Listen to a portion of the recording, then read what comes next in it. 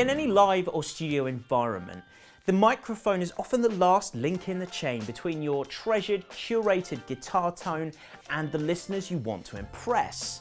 And it's a fundamental link, and without choosing your mic properly, it can render all those hours and pennies that you've spent completely pointless. Now, choosing a cab mic can be quite hard because you can't exactly lug your amp all the way down to a pro audio shop and set up loads of different mics against it to decide which is best for your sound. So let's do that for you. Today we are going to be looking at 7 Shure microphones that have been chosen specifically for their cab miking capabilities. We'll discuss their differences, both in the quality of them as well as the technology that's inside of them, and we'll go through what the purpose of each one is, and then later on we're going to put each one in the exact same environment, the exact same position on the exact same cab with the same settings, and even with the same reamped guitar playing. Shure have been kind enough to hook us up with a plethora of different cab mics from different ranges all the way down to budget and beginner range, right up to the very best that they have to offer. Dynamic mics, condenser mics, we've got it all. So why Shure? I mean, there's a lot of different brands out there that do the job very well. But in terms of live and studio microphones, Shure are pretty much the industry standard, and some of their models that we're even going to be featuring today have become the staple of both live and studio mic setups. They're a very good benchmark when it comes to different mics of different types, and there is pretty much a Shure mic out there for everyone. So first, before we start doing testing and A/B comparisons, etc., let's just have a little run through of the mics that we're going to be testing, talk about the features of each one and what application you might use each one for. Now, fundamentally, we have 4 different ranges of quality when it comes to Shure. So you have the PGA range, the SM range, the Beta range or Beta range, and the KSM range. Now, they ascend in that order according to price range and the quality of materials used. However, you will find beginners and professionals using different mics from all of these ranges. Some of the SM range are still the most popular option when it comes to live and studio mics, even when they've got an SM or even KSM equivalent. It's all down to personal preference. With that said, here are the 7 that we're going to be focusing on in particular. We have the PGA 57, the PGA 181, we have a SM27, an SM7B, we have a Beta 57A, we also have the Beta 181 with both the Cardioid and the bi-directional microphone, and we also have the KSM313, which is pretty much the creme de la creme when it comes to instrument miking. So let's start with the PGA mics on our list. Now, these ones have been chosen specifically because of what is known as their secret gem status. Now, what do I mean by secret gem? We'll put it this way, for the money that you pay for these microphones, you're going to be very surprised by how good they sound. So the PGA 57 is essentially a more affordable, stripped-back version of Shure's classic SM57. It's a dynamic mic, so it makes it great for close miking against a loud sound source, i.e. a guitar cab, and it's got a cardioid polar pattern, which, if you're not aware, a polar pattern is the area around the mic from which sound is collected, and a cardioid polar pattern looks like this. So that makes it great for kind of focused, close miking like an SM57 does very well. It's going to have a bright, focused sound, like I mentioned earlier, and it works well either on its own or in conjunction with another mic, like a condenser microphone. I mean, the 57 on a cab is pretty much ingrained into the sonic culture of today's music. It's that standard.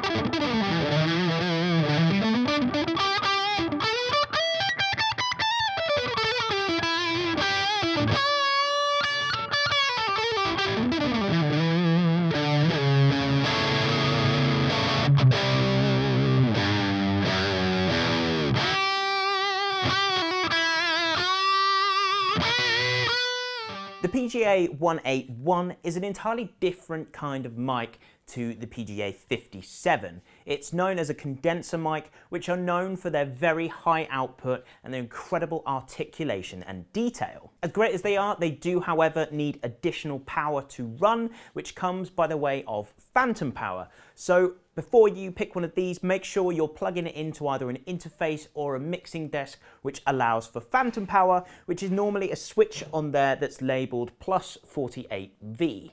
This button sends the extra voltage up through your microphone cable into the condenser mic, and that allows for that extra detail, that extra high output and sensitivity. So this mic is going to be more consistent across a wider frequency band. However, it's worth being careful with this because it is extra sensitive. It's very easy to get a lot of bleed into your sound if you're near other instruments or maybe drunk people a couple of meters away. So I think it's definitely better suited to the studio than live, unless you're playing somewhere that's a bit quieter or you've got a little bit extra space.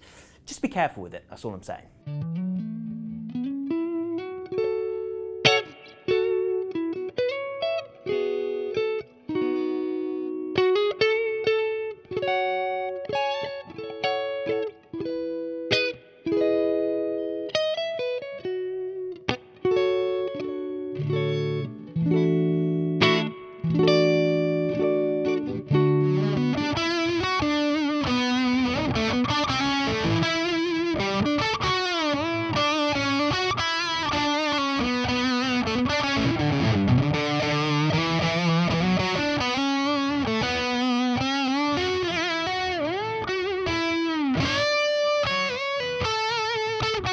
Now we're also going to be looking at the beta versions of these two PGA microphones, but principally they're here in this video to demonstrate to you that you don't necessarily have to spend beta money to get really good quality sound. These PGA mics work perfectly fine, they give you good quality sound, and if that's all that your budget allows for, you're not necessarily having to sacrifice too much in terms of the sound quality. Right, with all that said, let's look at the SM mics that we're going to be testing. Now obviously the SM57, which is this thing here, is pretty much the instrument mic that you hear on pretty much every record, every gig you've been to, most likely has one of these somewhere. So to that end, you know what you're going to get with it. So that's why we've decided to show you the PGA version and the beta version of this instead, but obviously it's worth noting that this is also a very strong contender. The PGA version that we've discussed already and the beta version that I'm going to be discussing in a moment are very close equivalents to this microphone that offer you different options in terms of quality and price range, and a little bit of difference in the sound as well. So the SM mics that we are going to be looking at in this video are the SM27 and the SM7B. So the SM27, like the 181 that we've already discussed, is also a condenser microphone, but it's got a much larger diaphragm, so that's going to give you a wider frequency response. And as well as that, it's got a nice tight cardioid polar pattern, which allows for a greater focus on the actual sound source that you're recording. It's a great all-rounder, and it's actually a mic that we've been using in this room for ages. So, I mean, we like it.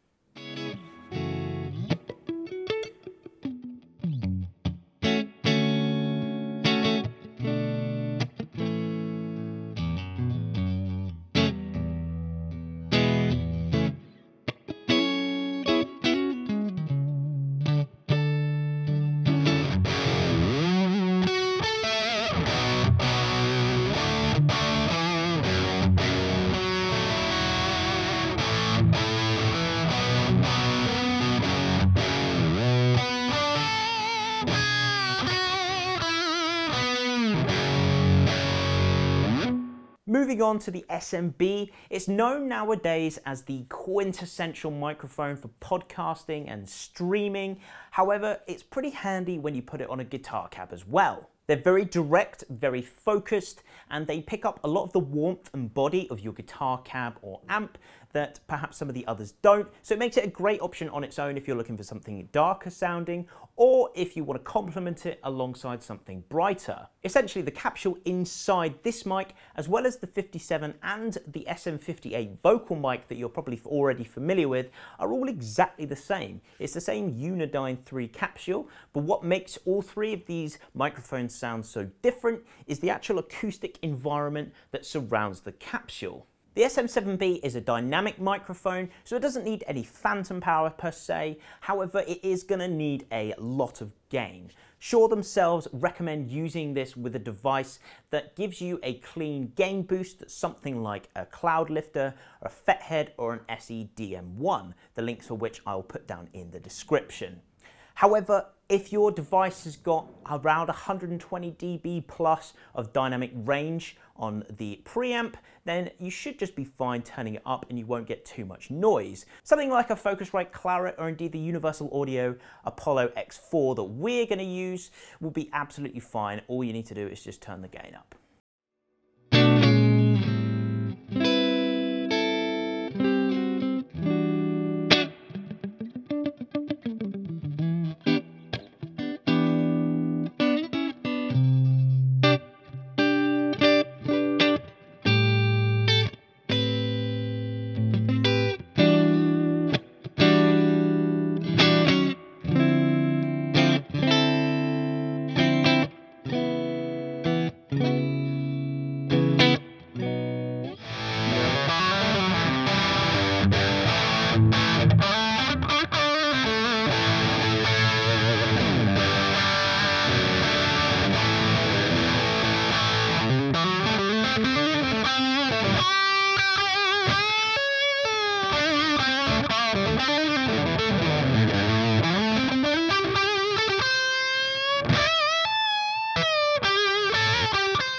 Next up is the beta range microphones that we're going to be testing today, starting with the Beta 181C. Now this is the original version of the 181, of which the PGA 181 is a more affordable offshoot. It's a condenser microphone that consists of a fundamental preamp tube as well as a load of different capsules that you can interchange on top, which alter the polar pattern of the microphone. You have super cardioid, cardioid, bidirectional and omnidirectional, which offer you a load of versatility when it comes to your mic. Today we're just going to focus on the cardioid capsule and the bidirectional capsule, mainly because cardioid is pretty much all you're going to need when it comes to close cab miking, but the bidirectional capsule is a good option when it comes to picking up a bit more of the natural reverberation of a room if you're in a studio, and could be a nice option as well.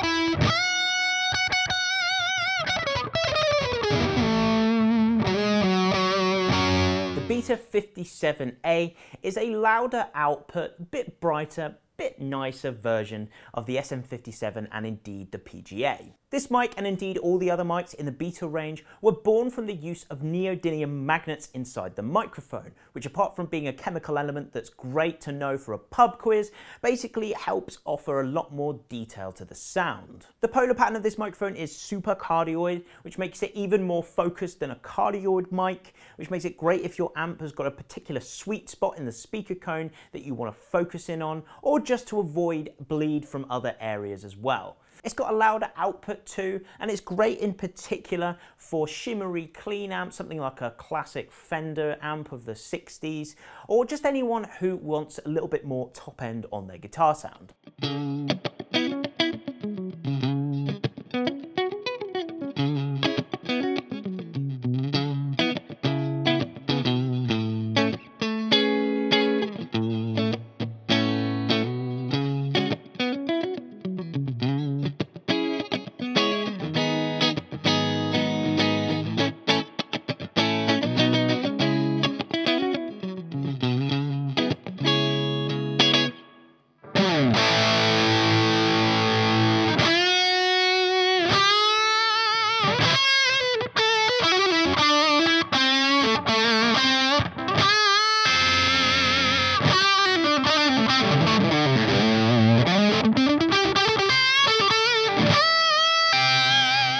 Lastly, we have an absolute treasure of a microphone. It's the KSM313, and it's one of the best mics that Shure offer. It's known as a ribbon mic, which is a technology based around a strip of metal being suspended in a magnetic field, rather than the diaphragm that most of the other mics employ. They're passive like a dynamic microphone, so there's no need again for phantom power. However, they're a lot more sensitive and a lot more detailed than your average dynamic microphone. Normally they're very delicate and very precious, and you have to be very careful with them, particularly around louder sound sources, but not this one.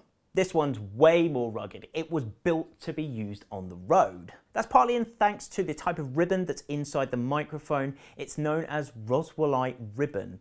So apart from being really sturdy, it was named that because it has an otherworldly sound, and they named it after the UFOs because of this. I'm not making that up, but I'm a little bit suspicious that the Shure rep who told me that is. Anyway, it's an incredible, versatile tool to have in your arsenal. It's great for horns, it's great for vocals, drums, guitars. It gives you everything you want and none of what you don't want. Slash of Guns N' Roses fame is one of the first notable users of this microphone, and there's pictures of him using this live, having about 6 of them on there. And I've also seen pictures of John Petrucci using it as well. It's bidirectional, so it's not going to be as focused as some of the other mics on this list. However, it produces a lovely wide sound with a load of mid-range transients, which is absolutely perfect for guitars.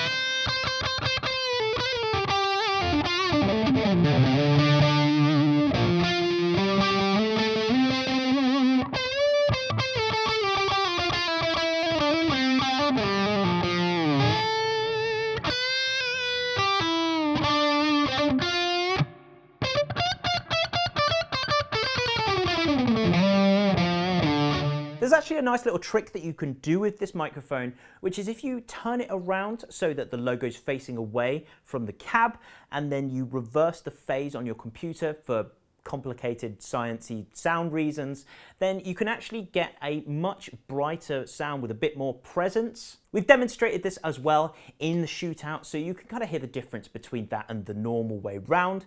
But with that said, let's get into the Shootout. So in the interest of minimizing the variables in this test, we're going to be putting every single mic on the exact same spot of the cab. As well as that, we're going to be using the exact same clean and driven settings, and to make it even more of a strict test, we're also going to be reamping the exact same guitar playing through the amp with those settings so that you can really get a sense of comparison between all the different sounds. We decided to use an orange Rockerverb 50 head as well as a PPC 4x12 cab for the purposes of this video, mainly because they sound great both clean and driven, and we're also going to be plugging all of the mics into our trusty Universal Audio Apollo X4. We're going to be playing the guitar with a Fender custom shop Rory Gallagher Strat as well as an Ibanez AZ Premium, so that you get a bit of a variety of different tones.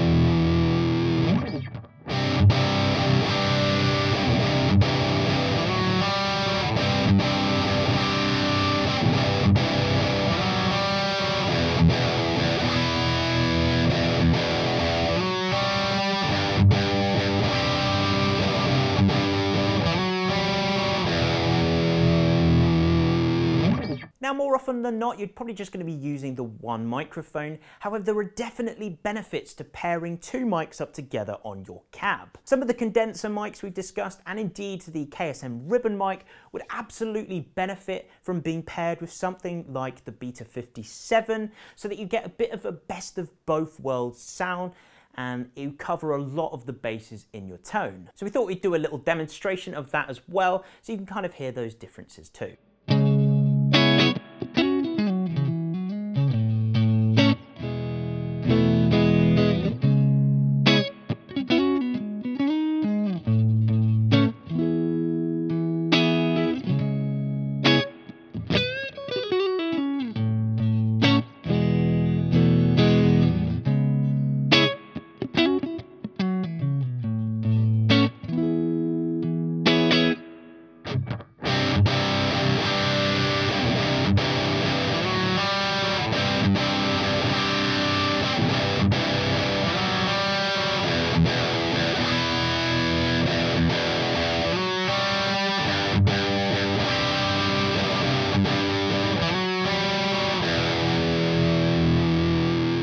So there you have it.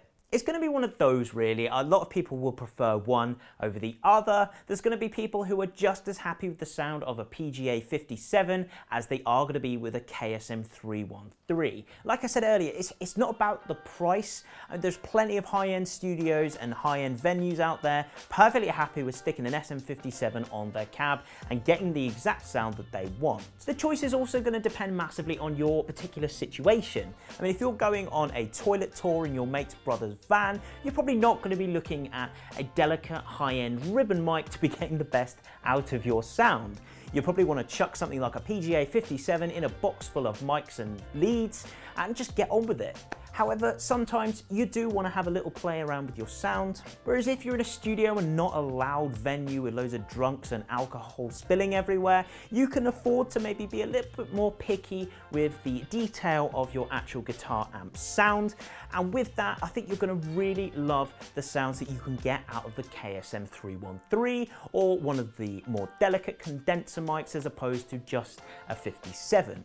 I mean, it's horses for courses. But I hope that gives you a little bit of insight into the Shure cab mic range, and I hope that the experiment was useful for you and that you learned a thing or two along the way. Thanks to Thom for being helpful as always and giving me a hand with all the microphones and the positioning as well as the recording, and a massive thanks to Shure as well for providing these mics and giving us the ability to do this test. And thanks as always to you for watching. If you enjoyed this video, leave us a like, subscribe to see more content like this, and we will see you very soon.